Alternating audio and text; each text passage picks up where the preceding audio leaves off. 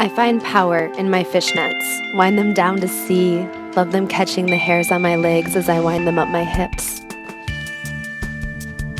In the 20s, nets were a marking. The term easy, spelled in tiny diamonds across thighs and calves.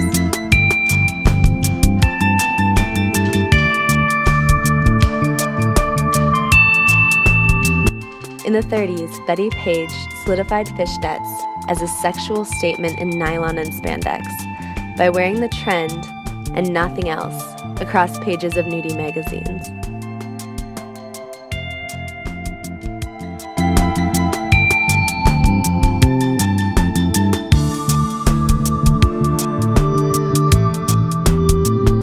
Throughout the decades, fishnets fell in and out of favor, but even as Madonna brought them to the mainstream in the 80s, they never left their message behind.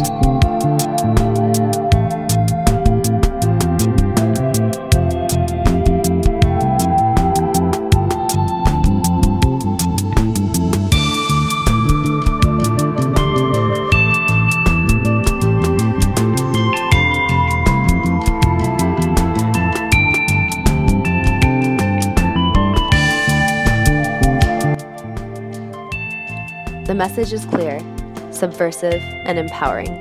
It's of sexual ownership, a simultaneous nod and middle finger to the male gaze.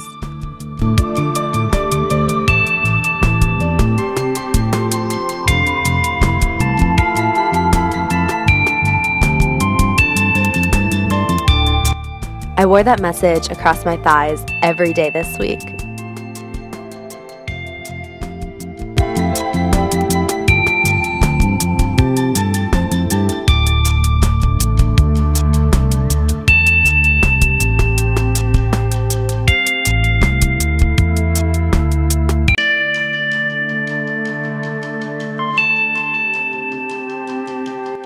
This is a visual diary of empowering outfits.